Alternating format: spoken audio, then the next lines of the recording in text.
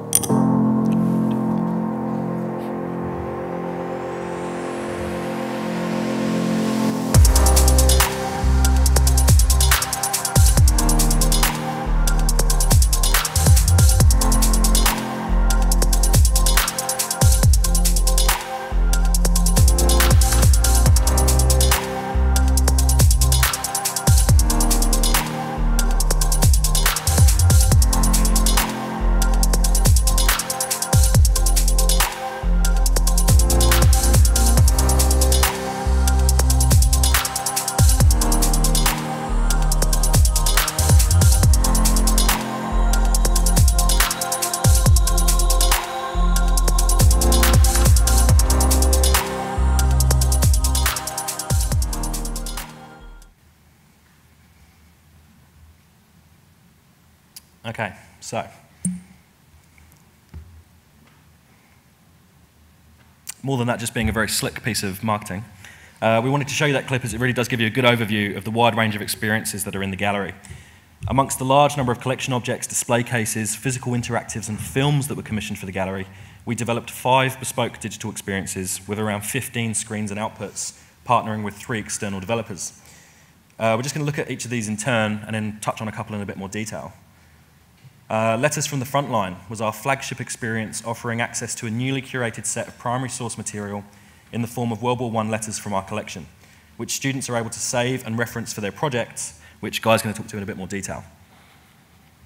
David Aria's flask, one of our hero objects, a flask beautifully engraved by Private David Aria of the New Zealand Pioneer Battalion.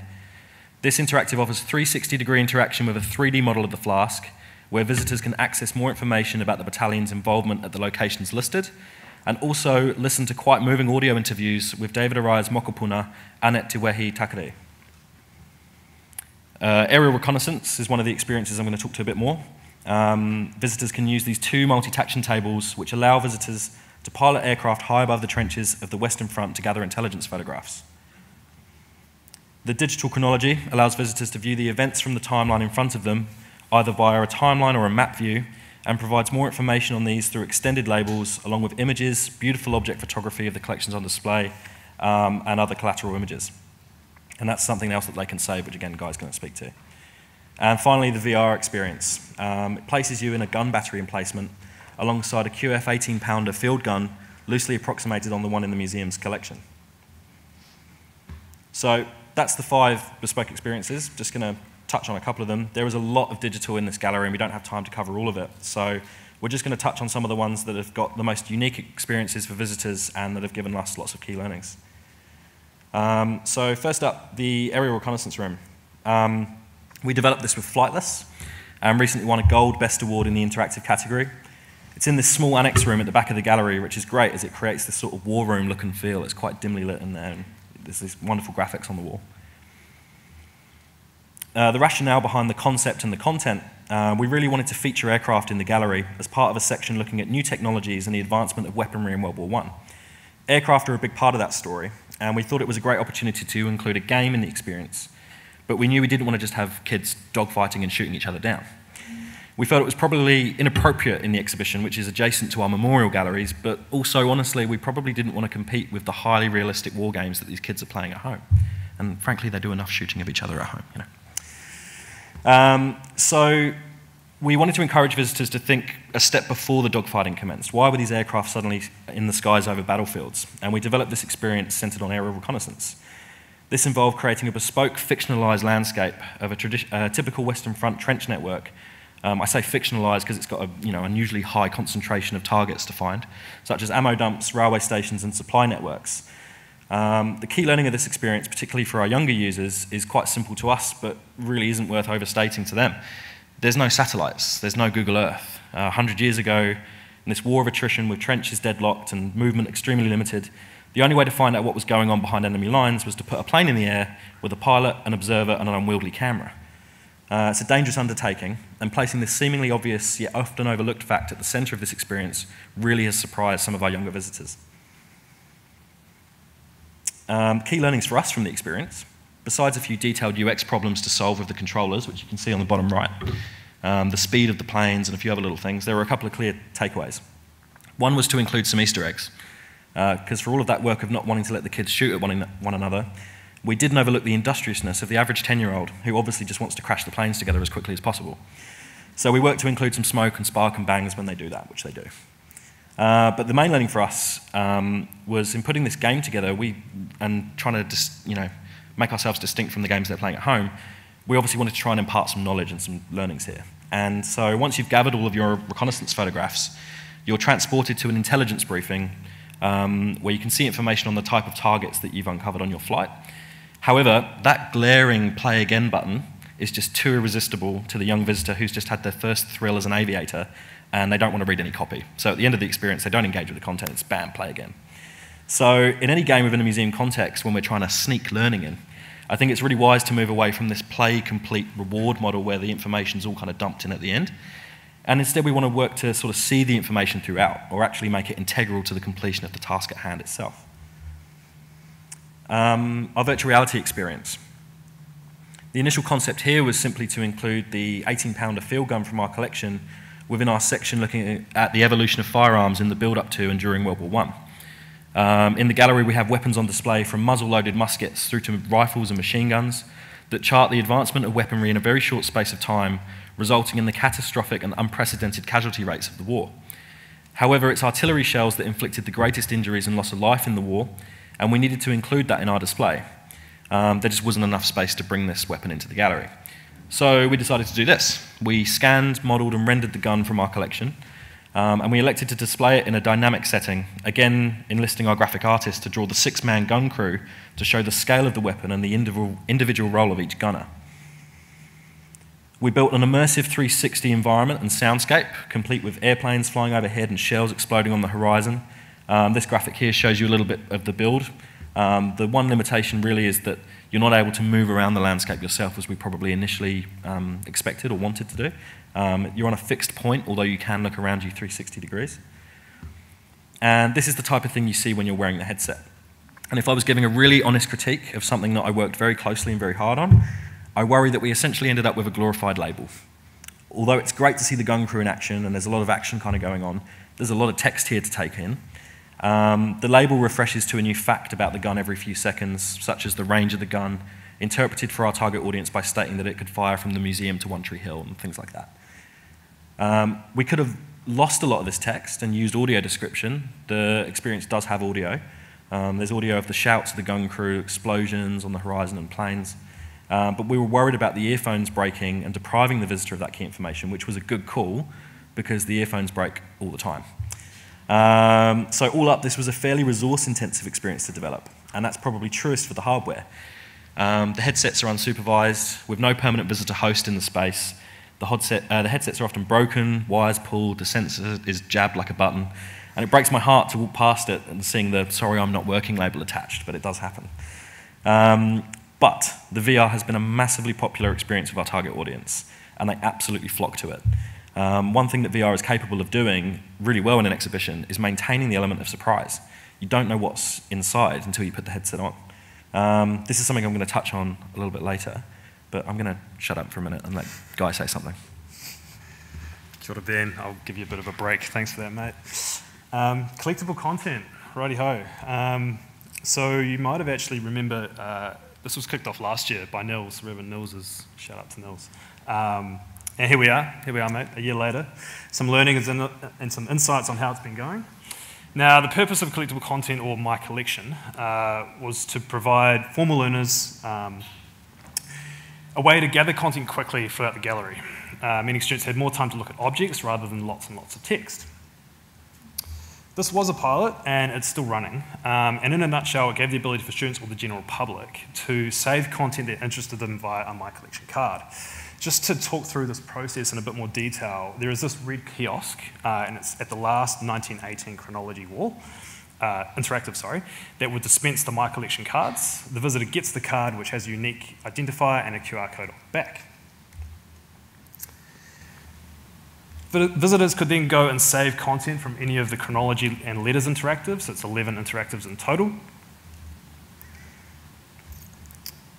And when the visitor is using the interactive and they find a piece of content that they would like to capture and read more about later, for example, this piece of content here, a letter that Lieutenant Harry Danzy often wrote to his sweetheart Pat. This is the symbol with the infrared scanner next to the interactive, as you can see on the right-hand side there. They place the card under the scanner, and the interactive then prompts them to place in their email address. If you did miss the card kiosk, you could also save content from the interactive without it. There is a save content call to action on pieces of content where you can place in your email address to collect the content directly. And the final step of this process is the content gets sent to a visitor's unique web landing page identified with their card. We also email them so they have that unique link on their account for the future. So this is a generic top-level analytics for this experience. Now the data that was collected from the 8th of March, from the 8th of October, as analytics for interactives were not actually set up when the gallery launched, which is another lesson that I'll touch on later. So over a 7-month period, we have over 16,000 saves, and this was across 292 pieces of content. Most frequently saved letter, a call to all single men, 470 saves, having over 1,700 page views. Despite the large amount of traffic to this letter, it may not be actually representative of its popularity, as this letter was more readily accessible than others. It's further up on the user journey, which makes sense. Overall, this letter comprised of only 3% of all visitor saves. So this demonstrates that visitors are selecting a wide range of content to save. On average, visitors are collecting 4 pieces of content, and the number of content pieces collected ranged from 0 to 172 pieces. Some learnings. Now, this is a mix of Google Analytics and visitor marketing research. We're very lucky we have a dedicated visitor marketing research team. And yeah, in a nutshell, clear instructions with support Visitors found scanning the card quite challenging. Many visitors initially pressed the card against the symbol itself rather than underneath. Other visitors, particularly children, enjoyed the activity of saving content of the card, but had little intention of viewing this content off-site.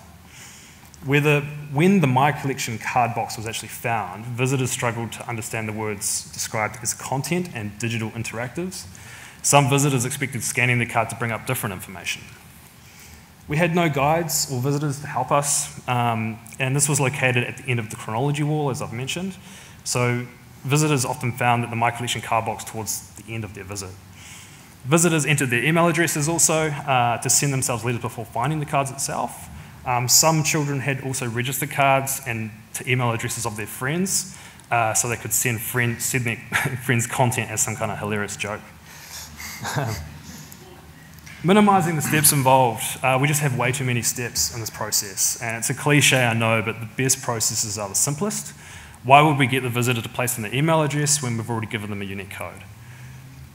Test and optimise, another obvious point, but it's not hard to test the concept even with paper prototyping before placing on the floor. We're very lucky with our visitors. They are open, they're mostly keen to participate in helping with us. And finally, enable what visitors are already doing. Visitors are already collecting their own content. They're doing this with pictures, selfies, videos, etc. Rather than creating something bespoke, how can we enable visitors or students to connect with their stories and have their own inquiry with their own devices? And final slide from me about analytics. So given that we didn't actually launch with analytics, that was a big learning in itself. So just to recap on that, it's important. It's another way to gather insights, and it's pretty low cost. If you don't know what to measure just yet, that's fine. Just place in a tag and keep working on the why. It's also bloody hard. Session views and Google Analytics for on-floor experiences just don't work. People walk away from screens mid-session. You have multiple people using a screen at once, which you can't measure.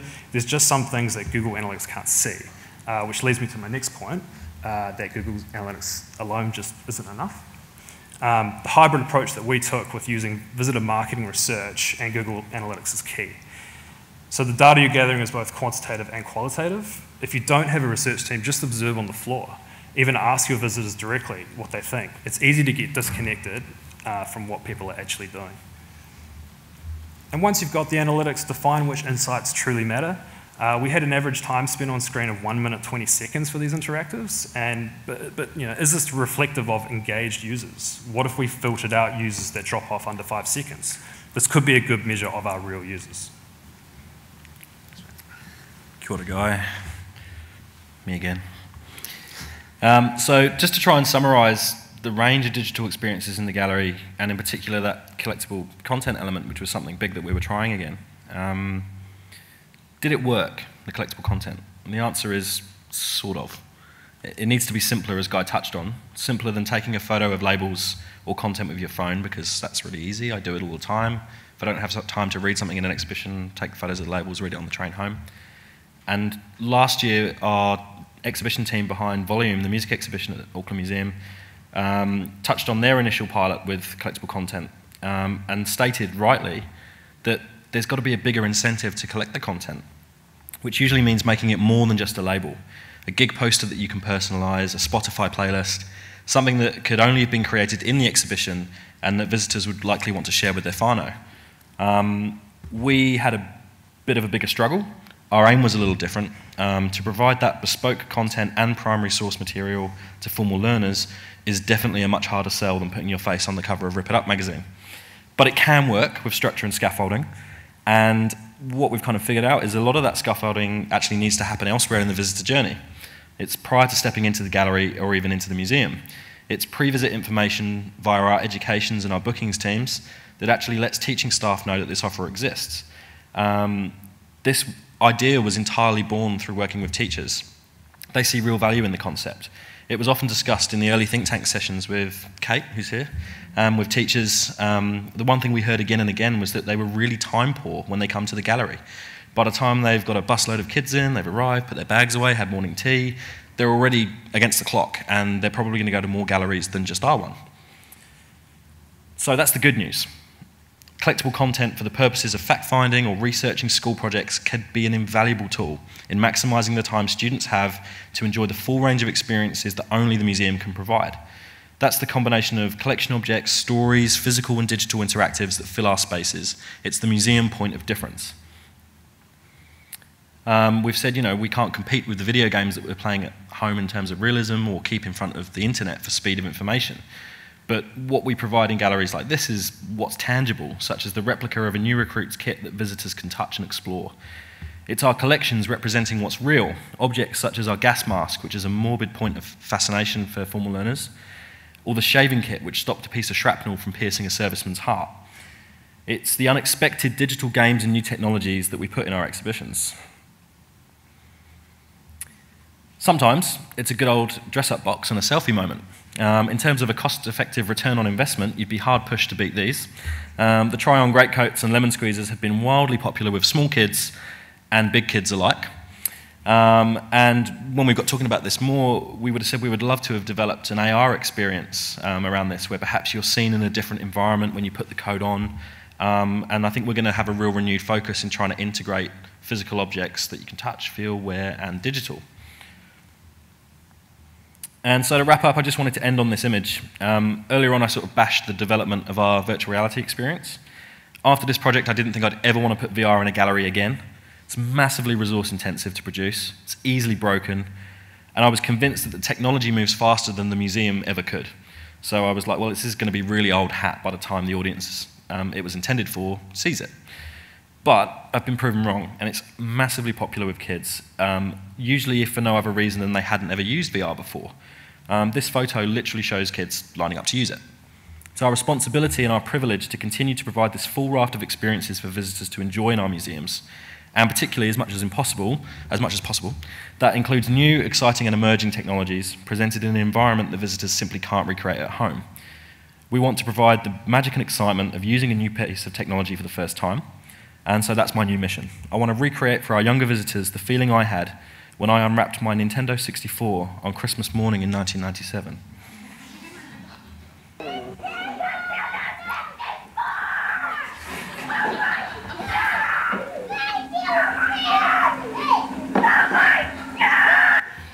Thank you very much.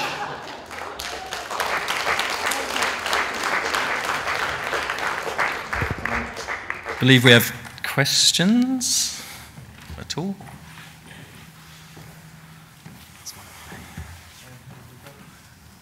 Can't see. Corner down. Looking for a microphone.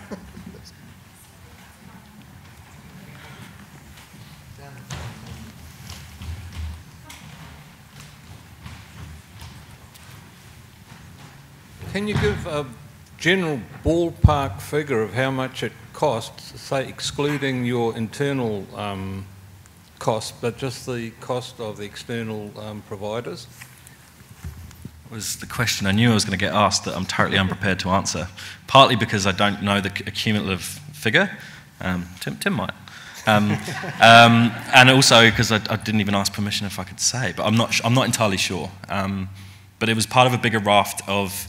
There were two galleries that were developed back-to-back simultaneously.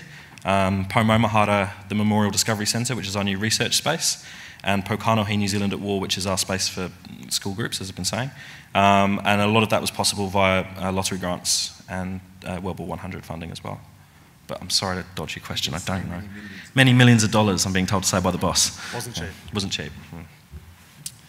Kia ora. And just wanting to ask if you guys considered going a little bit further with the collection cards and actually allowing the audience to add their own stories or add something to it, sort of like building on DNZ's stories. I can say that because National Library. But something where they can actually add a narrative to the things that they collect themselves. Yeah, totally, and it was a big pain point for us that the one thing we were really lacking on was actually like a participatory moment. A lot of the projects were front-loaded in terms of we wanted to include voices of younger people and what they think about the war today. So that comes through in so much other stuff that we haven't talked about today, such as films that we made and things like that. And the participatory moment was really hard to include, but the original intent for the cards was very much to make them feel as though they were part of a journey. So we wanted to say, give them an embarkation card or a conscription letter or something that meant they're on a journey and then they'd sort of unlock pieces of the story as they went. The difficulty with that was the gallery is non-linear. There's 3 or 4 different entrances into the gallery and then you can just sort of scatter to the wind. We don't really have that narrative, linear storytelling element that a structured exhibition would provide. So yeah, we did talk about it a lot and it just became harder and harder to achieve in the way we would have wanted. And through working with the teachers, it was quite obvious that the point for them was really, we need to take information away with us. So let us not write clipboards, on glass cases. Let us take the information home so we can work on it on projects later and enjoy running around and looking at the objects and stuff while they're in gallery. But yeah, there was something we would like to have achieved for sure. Yeah. Online cenotaph. Online cenotaph. It's not in this gallery, but it's over the hall. You can use it there and contribute as much as you like. Yeah, sorry, I didn't plug that. Hiya. You said it was a permanent exhibition. What's your definition of permanent? How long will it be there? Roughly 10 to 15 years was the figure, but very much a caveat of that was that the digital is likely to change, as will a lot of the objects. Part of the restoration of the gallery space meant opening up windows that had been sort of blocked over for a wee while. So there's a lot of natural light in there, so the objects are going to have a fairly quick rotation as well. And the digital hopefully will follow that. So yeah, the structure of the gallery, the format with the timeline and stuff will remain, but the content and the experiences will change, hopefully over the coming years.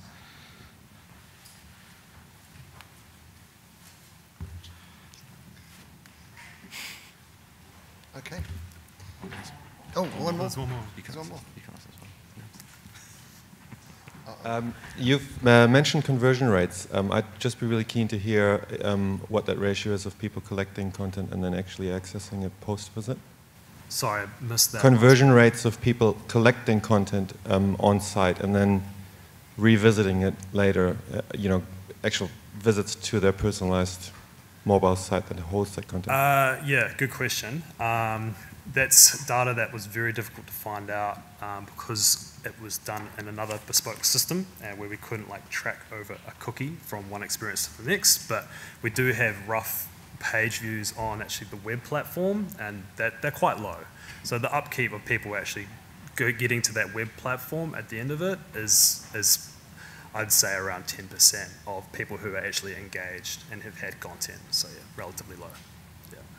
And that could be to do with the actual content itself. We are kind of replicating what they have already seen. Yes, we are trying to streamline and make the experience more efficient, but they've already seen an image, they've already seen the text. Why are we showing them the same thing? So it could be another reason. Okay, thank you. Join me in thanking Ben and Guy.